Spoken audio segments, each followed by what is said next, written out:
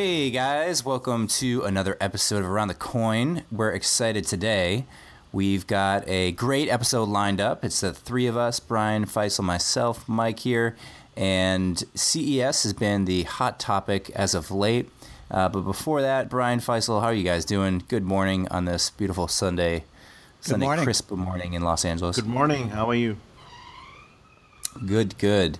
We Brian's missed you, been Mike. traveling all around. I know you guys had a great episode last week. Yeah. We already seeing the fruits of our labor showing up this week. So, absolutely. How was your journey? You had taken a journey Christmas. eastward. Christmas is nice. Went out to East Coast, New York, DC, Connecticut. It was great. Missed you guys for sure. And missed been living vicariously through you, Brian, your CES journey. Faisal, how are you doing over in Pakistan? Are you now? You've been traveling all around? I'm back at the home base. Yep, doing good. Had lots to travel. Settling down for a couple of weeks before I pack my bags again and head out. Oh my God, on the road again. Yep. On the road again. Nice. So Faisal, have you been up on what's been top of mind for you lately? Just 2017, man. Just figuring it out, planning it out. Have you set any goals. New Year's resolutions? I see you hitting the gym. I'm impressed by that. Yes. So that's one thing, after a long period.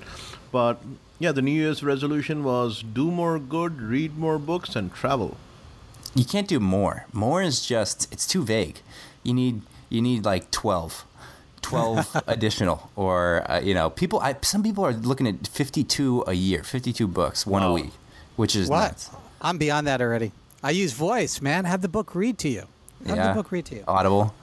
Yeah. Well, no. I showed a little secret where you slide your two fingers down your home screen, and anything on a screen can. It doesn't matter. I mean, you don't have to read books. Just read more. It's in the background. And Brian, have you mentioned that on air yet? Yeah, I did. We talked about it last week, Faisal, right? The little voice trick. Last time we did. Yeah, it's really shocked a lot of people. It's been there ever since Siri was around. So I'm sorry I didn't mention it earlier, but I mean it's revolutionized my life. I mean I can get 6 books a week in if I want to. And just to repeat what it is, if you have an iPhone, you go to accessibility and you turn on what is it called? Voice reading. There's a section screen reading. And basically it's part of accessibility, but to me it should be front and center. The fact that it's hidden and not talked about is ridiculous to me. Why would you not want this, especially with AirPods? I mean, I got to tell you guys, you put the AirPods in, you go about doing other things, you multitask. You don't have to have 100% of your attention on every book that you read. If it starts sparking your mind.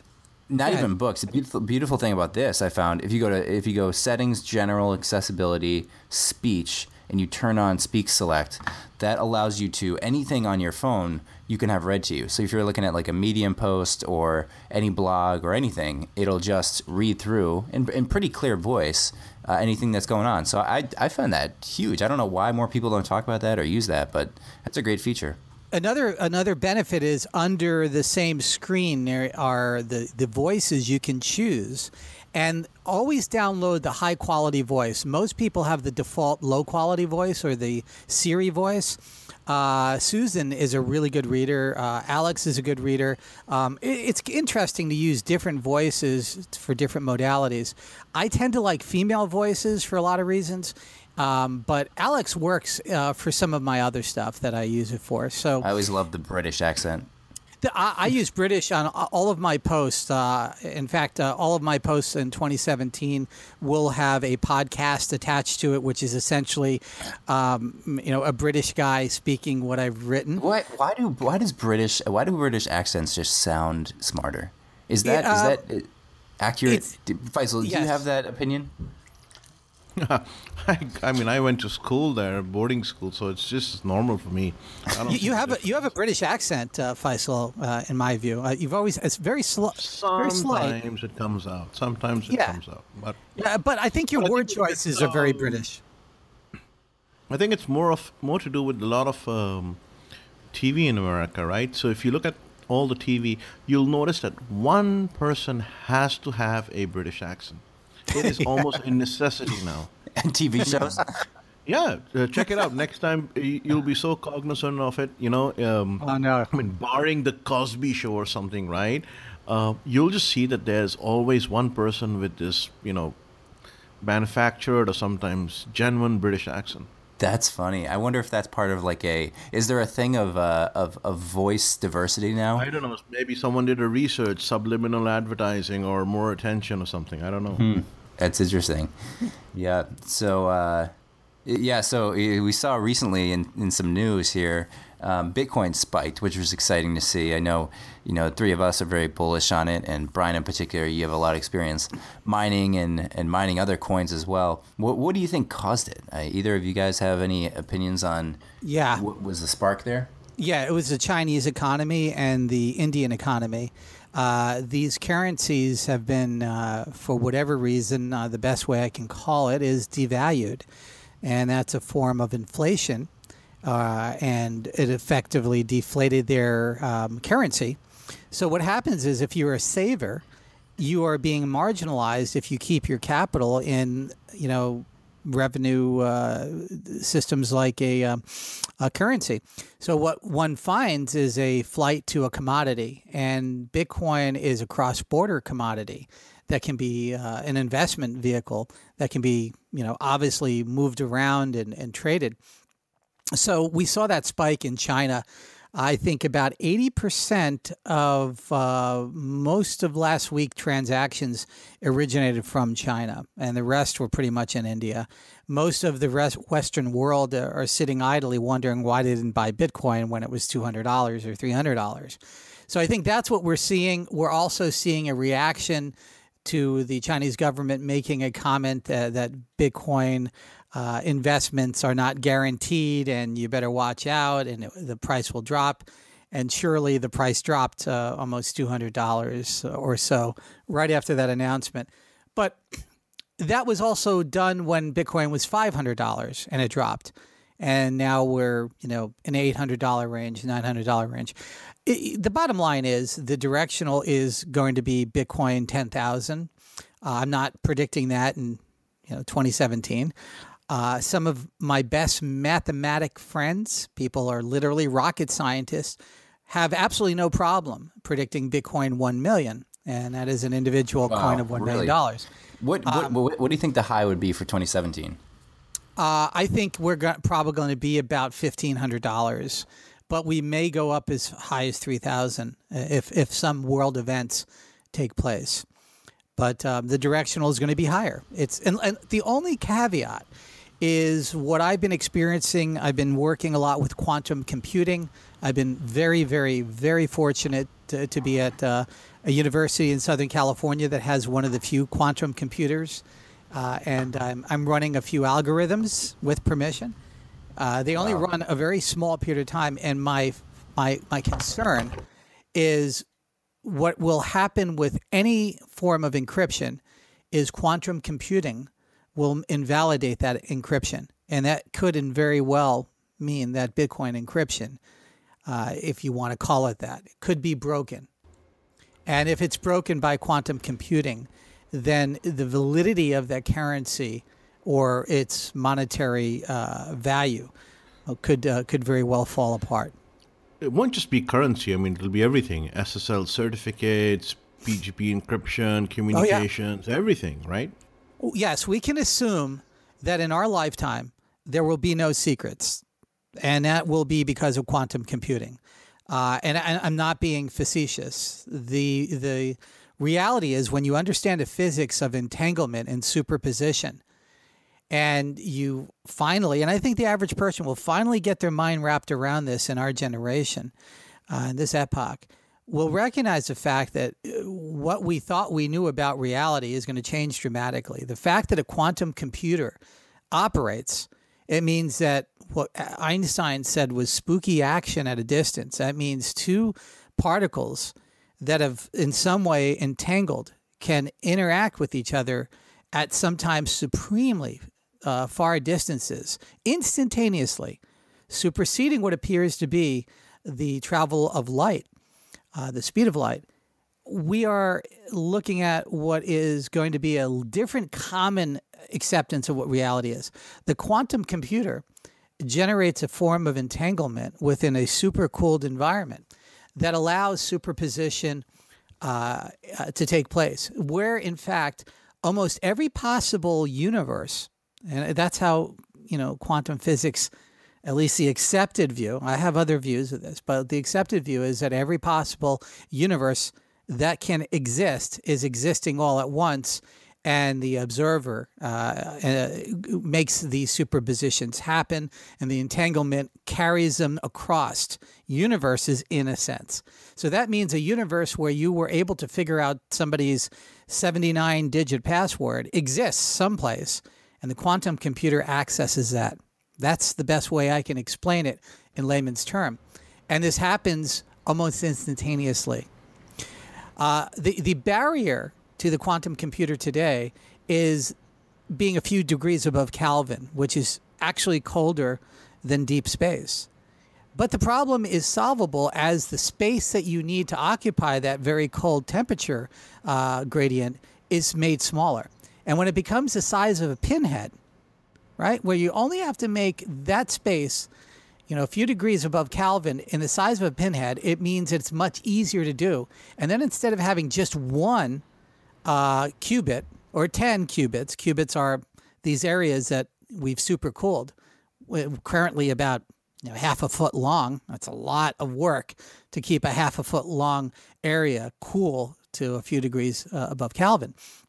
In fact, the supercomputer literally sounds like a human being. It breathes. It has a heartbeat. It has all sorts of human kind of interactions when you're dealing with it. It's kind of funny. But when we super shrink this, we're at the we're not even at the tube level in quantum computing. We're at the mechanical sort of gearing level. And when we get down to the transistor and the integrated circuit level of the quantum computer, that's when it gets interesting. So anyway, I wanted to drop that in because it's been something I've been working around for a while. I finally, over the last couple of weeks, have gotten some interactions in reality. I've simulated a lot of my programs in this. What it really means to all of us is that pretty much instant knowledge is going to be made available, but also instant solutioning of very, very complex problems. Things that we thought would take, thousands of years of Moore's law to get to, where we think today that if we throw more transistors at the problem and more heat, right, because transistors mean more heat, that somehow we'll solve it. Quantum computing is moving past that and saying, no, we actually don't really need more transistors. We need to access superposition more. So that's quantum computing. I probably should have mentioned that more in the show last time. Okay. Moving on to CES, which was the Consumer Electronics Show that happened in Las Vegas. Rumor has it you were there. Rumor is correct. I like a lot of... And if rumor is correct, can you tell us what rumors did you see or witness? Well, let's confirm rumors. I was available at CES. I was absconded at a warehouse at the end of the desert, and I showed off what I call proactivity, prolax, and let's call it, let's just say proactivity is and prolax. The voice stuff that I'm working on right now is about 3 generations ahead of what we're seeing with Siri, Alexa, Cortana, even Viv. This idea that it's Q&A, where you're asking questions and giving answers. Some of my contacts over the year, actually some made last year at CES, wanted to see what I'm working on now. And again, I'm just one guy with really god-awfully ugly code. Just, they're not there for your code, Brian. It's fair to say that everything or majority of the themes were based around voice, which is what you are. Well, let me get to why I was there. I showed off what I was doing with proactivity and continuity and prolix. Prolix is this concept where once you start talking to somebody after a while, you shorthand the conversation. You don't create very long verbose. I sometimes do anyway. Very long verbose reactions. You kind of shorthand it, and over time, it adjusts to you. My voice interactions, the software that I'm creating, it does that automatically as it gets to know you. So it doesn't react every time the same way. It reacts over time in a shortened way that you're more comfortable with. Proactivity means that it's talking to you before you ask it a question. And continuity means that it remembers what you said in a sentence just before, but not only that, what you said in a sentence a few weeks ago. Just like a human being. Oh, I remember the conversation. Just like us, we pick up conversations, even our listeners, we pick up conversations and narratives and dialogues that have taken place a year ago. You don't have that with Alexa. And my memory's just not that good, Brian. We'll try to get better. So anyway, I demonstrated that. And then I was very, very fortunate to see what is on the future roles of some of these companies that have displayed at CES. I've been very fortunate because of my early warning system for these folks to be gaining access to some of their early works and to offer. Let me ask you three questions. Sure. Questions. Number one, did you see any payments related voice technology? That's my first question. Okay, so tell me. Payments-related voice technology, not on the floor. Right now, everybody just assumes it's done. Alexa won. It's going to be Amazon. Okay, everybody go home and cry. What I've been trying to say for the last 5 years, and not a single, listen to my voice, not a single payment company on the planet understands this, that payment companies are going to be leading the voice-first revolution. And the fact that you don't see, if not porn, definitely the payment industry, right? Yeah, the reason why. Well, no, the payment. Well, ultimately, that's a payment, isn't it? It all comes down to money. We're replacing advertising as a negotiable unit that was the internet, that was the web, and fundamentally, we're changing it with commerce, and commerce is tied to payments. And the fact that payment companies are sitting on their hands, stroking their beards, and looking at it and running around asking anybody with an AI degree to help them to figure this stuff out, wondering why they're not getting it, wondering why they didn't understand what was going to happen at CES, is not surprising that they're in a predicament that they are. And I say this somewhat harshly because I've talked to these folks and they still think I'm an alien, even after what happened at CES. They still... Wait, Brian, let me ask you a question, though. What is the biggest... is the opportunity obvious for payment companies at this point with respect to voice? Or do you look at voice as is voice the infrastructure they can build on top of? Are they going in Amazon maybe skill set? I'll add to Mike. I mean, gaming is one of the first industries to pick up the top-end technology. Did you see gaming pick up on voice? Yes and no. You have a lot of the smaller booths, if you can call it that, tables. There were some people that are focusing on Alexa skill sets, Google and Watson interactions, and others. And what they're trying to do is try to figure out what the killer gaming environment is going to be with this. And what I think they're doing is they're going about it maybe a little too bluntly. Maybe the fact that gaming is going to look profoundly different under these systems is because it's not a visual sort of medium initially, but it will be. And the fact that it's hard for people to understand how the visual aspect, the augmentation of the voice and the augmentation of the reality via visuals, how that's all going to interplay. And I've never said it's voice only. I've always said it's going to be voice first. And that's... you could say it's activation. I mean, look at first shooter games, right? So if you have those sniper games and so forth, so if someone yells or someone says something, taking that interaction or vocal interaction, putting it into the game, so you know which sound, from which direction the voice is coming from, etc. That'd be pretty cool. Absolutely. I mean, and there's a lot of that starting. But to put an end cap on the payments thing, the reason why payment companies are in a unique position for leadership here is because they have relationships with companies that already have a commerce platform, right? And the fact that payment companies see themselves as just sitting at the bottom of the funnel. And, ultimately they're going to use our APIs because we're at the bottom of the funnel. All we need to do is be ready for that. That's utterly ridiculous. That's like candle makers saying, ultimately, when the electric light bulb comes around, somebody's going to need wax to try to make those lights work. They're profoundly misunderstanding the shift that's taking place. Yeah, I mean, great analogy. Listen, animal husbandry, right? Everybody thought when the car came around, they called it a horseless carriage. They called it a flameless candle. And that's what's going on with payment companies. They're thinking that this is a webless web transaction, and it's not. It's not. And I can even extrapolate that one level higher. They think that voice is a touchless computer, and it's not. Voice is the device, it's the UI, and it's the UX. And it's all of these things compressed into one.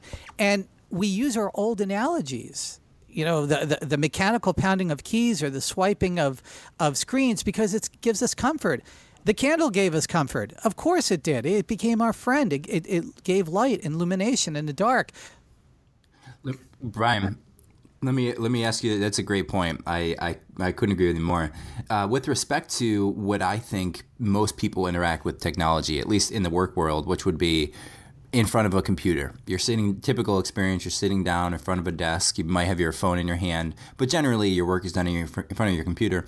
There's next to no, as far as I'm aware, input generally into the computer as far as voice. I can't say, laptop, open up a new Chrome tab and go to google.com. But I would have to imagine that has to be on the forefront of at least Apple's MO. Apple hasn't made a play in at-home voice. There's no equivalent of Google Home or Echo for Apple. Do you think their MO and their focus is going to be spent on building out Siri for laptop and for your phone to interact with your computer in a more voice-first way? Mike, that's a really great question and a great observation. Let's take a step back. What we learned at CES is, number one, I'm not crazy. No, I'm not crazy. Everything I said, I just didn't give it enough justice for the last 5 years. It all happened in essentially one day, literally overnight. We are talking about some of the largest manufacturers leading with voice. LG has a refrigerator that will absolutely blow your mind. And it is finally a refrigerator with technology that you want to own because you can talk to the refrigerator. It knows what's in there. It can assemble that food that's in there into delicious recipes. And yes, it has a screen. Like I said, it's voice first, not voice only. So LG saw that. Samsung saw it. There's a vacuum cleaner. There's a trash can that's voice interacted. There are Ford Motor Company is creating cars and interfaces where you could sit in your living room and say, Ford, start my car, and set it to 71 degrees temperature and route it so that I can get to the beach and give me some suggestions on where I want to go to along the way. And while I'm there, order me up some coffee and pay for it using my debit card. See, what we're not understanding is the mechanics. I'll give you an example. Controlling the computer with our voice in a similar manner, like opening up windows and closing windows, is like getting a machine to flick a match to light a candle when you have a light bulb right next to you. So what we find with electricity, see, voice revolutionized the concept of electricity. The electric light revolutionized the concept of electricity. If we didn't have the light bulb, we wouldn't have thought about use of electricity. Perhaps there's about 70 electric motors in most people's homes. That's the hidden element of electricity. But the light bulb is a thing that popularized it in the forefront of somebody's mind. There would not be any superhighways if there wasn't automobiles. But let's look at electricity. Electricity revolutionized a new concept of how we see our world. Voice first is a similar type of thing. We think of it as an appendage onto the computer, and it's hard for us to divorce it from that because we keep on wanting to go back to the old modalities of trying to light the candle using an electric motor to flick a match. We have to kind of move forward and say, what was it that we were trying to accomplish on the computer? What was that thing, that little routine that we go through when we sit in front of the computer? That kind of looks like Grandpa with his when Grandpa goes in these movies and he sits in his little easy chair and he's got his pipe and his grandpa sweater on and his little slippers and he's reading the paper and it looks quaint and we're like, gosh, that looks all so comfortable and quaint. That's the same routines that we're going to be dealing with us old folks that are 25 years old right now. The 25-year-old old folks are saying, oh, my God, I sit down with my device, I get relaxed, and I interact. The real young folks, the ones that are 8, 9, 10 years old, they're saying bullshit to that. They're saying, I don't need all of those routines that you've established in your life to drink your morning coffee. What I need is to get on to doing other things. And what's going to be replacing that is what we've just started to see at CES. I mean, we have CES is essentially run by a consumer technology association, and the leading futurist and technologist of this company that puts on CES pronounced it. He said, this is it. This is the change. This is the biggest thing that everybody was looking for. This CES will be remembered in history as being the voice first CES. And what that means is that it wasn't a device. It wasn't a patina painted on top of everything that's there. Of course, it starts that way. It's an entire shift. It's a revolution. When you look up the term revolution, it's this flooding that changes out the old way of thinking and the old guard. And it's rising up faster than the cutting-edge technologists can deal with. The very same paradigm that they threw on all of us. You're just not fast enough as us. In Middle America, your manufacturing jobs are gone, and us technology. They themselves are now being run over by their own technology. And what I'm basically saying is, we're going to all be programmers. We're going to be programming our devices the very same way we teach our children. We teach our children by example, and they grow with us. And our investment in our children are the greatest, I hope, is our greatest investment we'll ever make in our life. And the second greatest investment we're ever going to make in our life by the time 2030 is arrived would have been in our voice first, let's call it our intelligent assistants. And that investment is not somebody typing on a keypad in an abstract language. That's going to be you educating it. And when the world starts doing that on a massive scale, the idea that anybody's job is safe is ridiculous. So anybody who's smugly sitting there in this economic environment and saying, "Ha ha, I'm safe. I'm a technologist." You aren't. I'm a technologist, and I'm saying my job, my life is not safe from this, and that's not to give fear. One interesting note too is I think a lot of people think about Echo as being, or Alexa. I think they're almost synonymous at this Band-Aid. point. But in Band-Aid the home Xerox, primarily. Right? Yeah, most people think about that technology being available in the home. It's something I use to, turn the lights off, turn the lights on, do my smart home activities. But once I leave, that's sort of it. And the one takeaway I had from CES was this is being integrated across the board. Everything from Ford becomes the first automaker to bring Amazon Echo into their cars. So the beautiful thing is that now Amazon, through Alexa and Echo, have so much more data that they can collect across so many different parts of your life. So when you're driving and you're in the car, they can learn what kind of music you like to drive to or work out to, or they can, connect to a Fitbit and they know your, what if you could have your biological response to certain songs or certain responses, right? They take your heart rate and that connects to Fitbit. Yeah, exactly. Yeah, facial recognition. I mean, it gets really interesting. And the interesting part is that we're not far away from that being a real response. Even when I ask a question to my Echo, which sits in my kitchen, some answers are just, they're just awful, right? She just doesn't, it's like talking to a prenatal infant. And, sorry, I don't compute. I'm asking some basic thing like, how many grizzly bears are in the world or something? And I think she doesn't have the ability to see my discomfort, for lack of a better word, in her answers. She can't learn. There's no proactivity and there's no continuity and there's no self-learning. And that's what's coming. And 2 weeks ago, if I would have said what I just said about CES, you would have thought I was insane. That's not going to happen. This isn't moving. Everybody I come across, even the quote-unquote experts, Brian, you're way ahead of this stuff. You're crazy about it. It's not going to happen that quick. Don't move my cheese. Don't take my candles. Don't take my horseless carriage. I like shoveling crap out of the street. You know, the fact is, we employed hundreds and thousands of people to shovel crap out of the streets because of horses. You think about the economies. Now, I use this example is because when we're typing on a computer and we're searching, and that's our modality. That's the way we think we need to get at something. We got to have it delivered to us. We have to sift it. That's us shoveling the crap out of the street.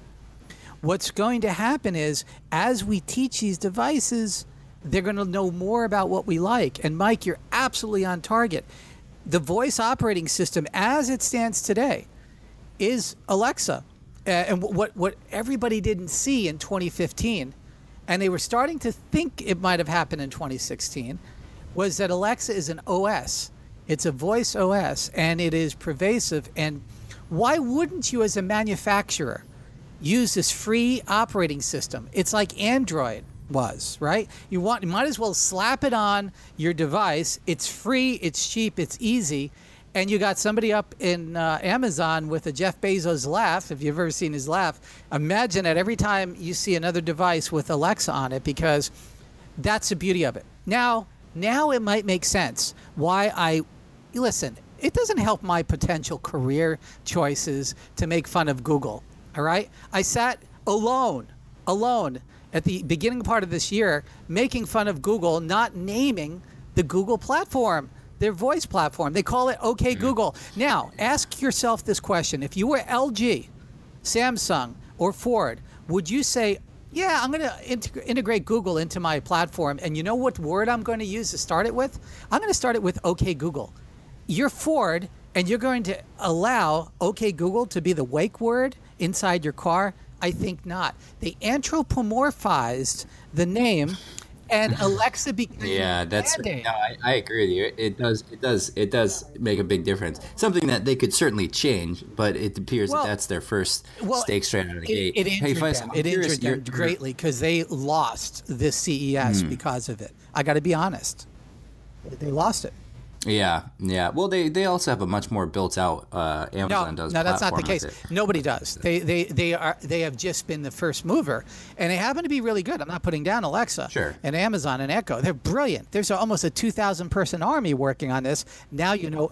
Wow. Yeah, but I think Amazon technically is certainly far more advanced than Google is at this point. In some ways. I wouldn't underestimate Google.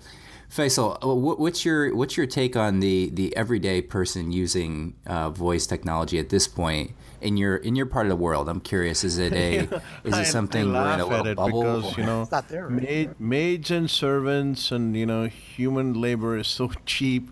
You can get a very intelligent piece for a price that is way below Alexa. What cost in this region. So, but no, I'm just being sarcastic. But really, we discussed this last time. I don't see a use until it can start doing things that I'm already doing on my computer. Contextually understand, stuff that I'm already doing. If it can help do that, that's a good start for me. I don't know if my kids will do it any differently, but for me, like I said, Alexa, make me an appointment with Brian on Monday. The next Monday at 3 p.m. Pakistan time. There's no way Alexa can interact with Brian's client or calendar. That's a huge problem. So even if it is available, I could construct one, but then I'd be sorting that mess out. Brian already has a conflict, so etc. etc. I like to see Alexa devices interacting with each other, understanding, negotiating, and trying to solve a problem. A problem as simple as setting a calendar meet. I think that's a really powerful use case. And again, it's voice mediated. I mean, the fact that we can't, look at how bad it is right now. The fact that we can't mediate calendars by our voice in 2017 is sort of ridiculous. The fact that I can't say, hey Siri, set up a meeting with Faisal. Make sure it matches his schedule and my schedule. The fact that And we I can't might do not that, have a Siri, right? So I might have that's an Alexa. right. We are at that point where AOL, CompuServe, and everybody else had their own little email accounts. Emails, right? There you go. So we need, with the simple mail transfer protocol, the simple voice transport protocol. I love it, to be Faisal. made. Let me tell you, in 2017, we're going to see that happening because most of 2016, I've been meeting in open office hours with folks that are thinking just like you on this. And they sat down and they said, what would it look like as we cross-platform? Why would we cross-platform? And what are the new modalities? And let me tell you guys, it's absolutely phenomenal once this power happens. Once, what Faisal has been saying, once you can start being able to mediate across platforms and you can share intelligence across Watson, I mean, even Alexa, standalone. I'll give you an example. The other day, my wife tells me, she says, do you know how they pronounce Cuba in Cuba? I say, yeah, I know. She says, how? I said, Cuba. So she says, you know what? I've been trying to ask this of Siri all day long, and there's nothing that she could come up with. I said, do you know how they pronounce Mexico in Mexico? She says, no. I said, Mexico. You know? They say that literally. They don't say Mexico. They say Mexico. So what's the underlying? So the underlying thing is, Siri and Alexa, etc., cannot even do such basic tasks, let alone trying to do tasks of trying to interact with other devices and other machines. There is just so much gap that is there, even in the existing device itself. So if you want an intelligent pronunciation of a slightly different language or would know how to get it done, Alexa can't do it. Neither can Siri for you. You'd have to resort to go to YouTube and hopefully find a video that someone has spent time in making it. So there are nuances. I mean, granted, it's not a big thing. I don't know how many people want to find out how do you pronounce Cuba in the Cuban accent, right? But there are gaps, and I think these gaps will have to be fulfilled completely before we go to the next level. Yeah, that's a good point, Faisal. And I want to bring up another point here. Is I think we've seen Pebble go out of business last week, 2 weeks ago, and I think in one sense our optimistic selves want to believe that this technology is explain to people who don't know what Pebble is. Sure. So Pebble is a device company that makes wearables. Specifically, their big products would be the watches that they make. So similar to their big competitors were Fitbit and they were Apple one of the Watch. First really, ones to come out. Yeah, they raised the majority of their money on Kickstarter. They did tremendously well raising on Kickstarter. I think they raised tens of millions of dollars. Program, I believe. Yeah, ever. I mean, they delivered. They were a great company. In the postmortem write-up we can include it in the show notes. I forget the writer who put it up there, but he basically said, I think Pebble came at it from an angle of knowledge base first, as opposed to saying, similar to how Apple comes at the market, which is saying this is a luxury item that we want you to wear throughout your everyday living, sort of a lifestyle brand or a lifestyle wearable. And I think where, if you look at the three players, where I think Fitbit excelled was they doubled down on fitness. You wear this when you work out. And we try to get you to work out more because of this, and we track your steps, and we track your heart rate. And the Fitbit in itself, the word, fitness, is a core part of their DNA. And that's where the market has responded with the biggest appetite, saying, we want something similar to what Garmin produces. We want something that helps us track our exercise better, not just something we can wear around, casually. There's just not a big enough need. And so Pebble made a transition to build wearable technology, the watches, for the fitness activity user a bit too late. And they said if they had done that earlier, it could have been a different game. But I think even Apple is struggling largely with their Apple Watch. Their price point is 2-3 times more what Fitbit is. And, it wouldn't surprise me if Apple buys Fitbit or makes some desperate attempt to retransition their product in a more fitness-first way for a much lower price point. Otherwise, I just don't see the market there. I mean, people just aren't buying these things. Apple Watch, I said this the day I saw the first patent, and this was about 9 years ago, the basic first patents that Apple had on watches. I said the watch needs to be at $99 psychologically. And this is the same reason why the computer didn't matter at $5,000 or $8,000. People spent that much on personal computers at one time. Some of the very first IBM PCs were in the $5,000 to $6,000 range. The Macintosh Lisa was $10,000. The first Mac really wound up weighing in at $5,000. We forget how much of an investment folks made, and that was in 1970, 1980 dollars. That is like a $20,000 investment today.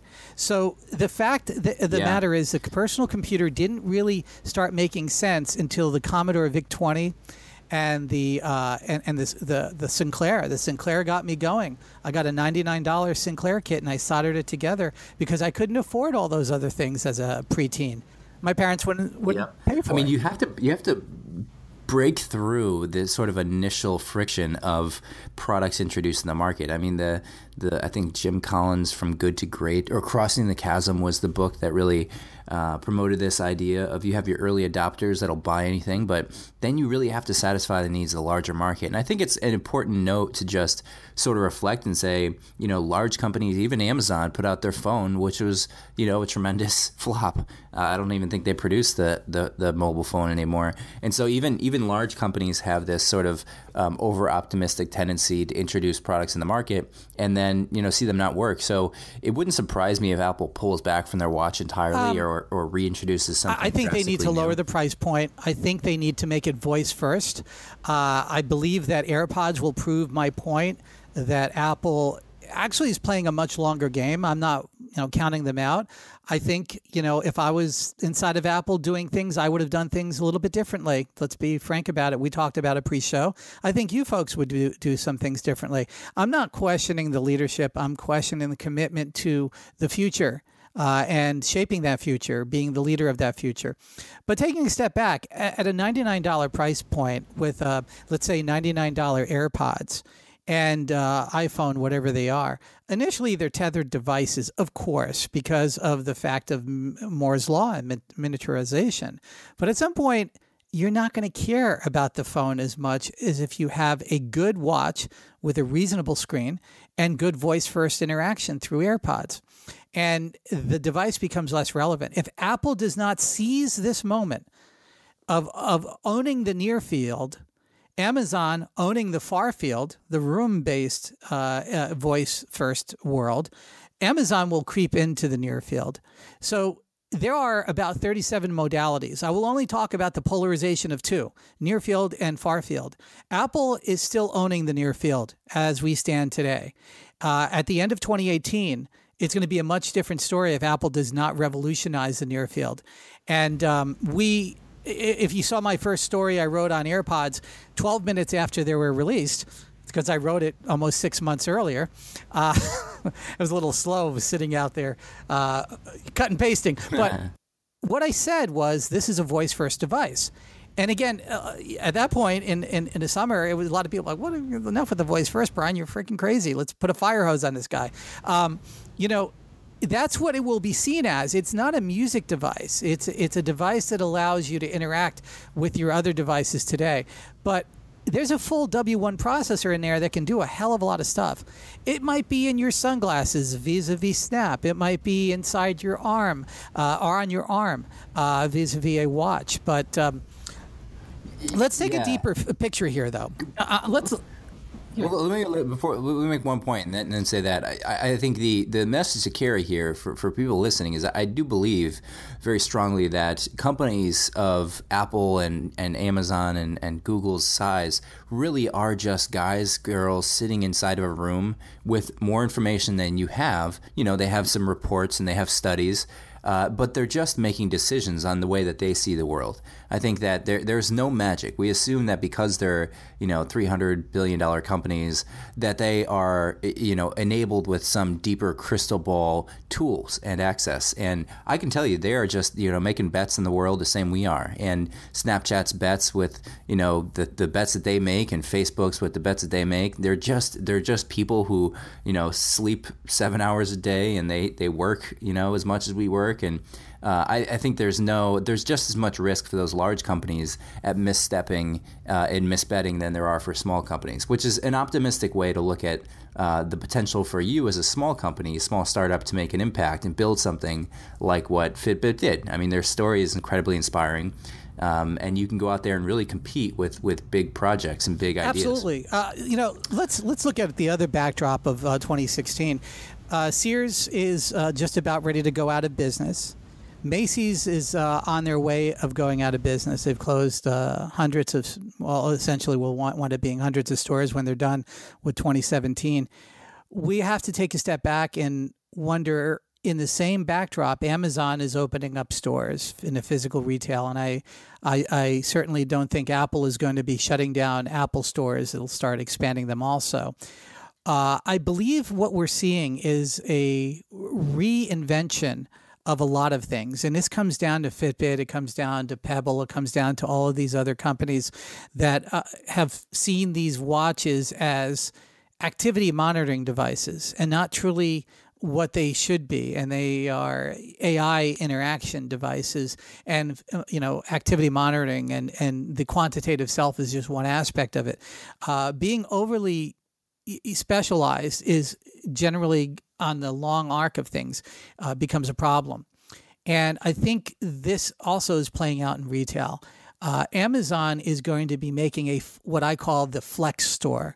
Look over here, it's a bookstore. Look over there, it's a grocery store. Look over there, it's a hardware store. Look over there, it's a restaurant. Look over there, it's a food convenience store.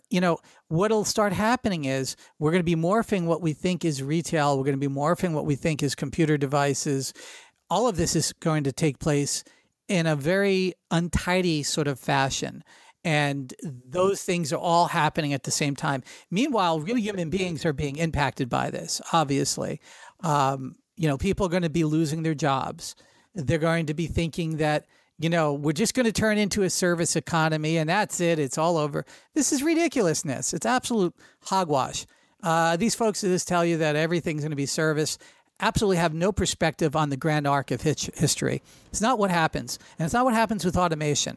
Automation actually creates new opportunities and new jobs, but they're not the type of jobs that a lot of futurists think that they're going to be. Knowledge jobs where people are sitting in front of devices. If, in fact, even one iota of my premise, of my postulation here is correct, those technology knowledge jobs, so that being of a programmer, is going to be just as threatened as any other job.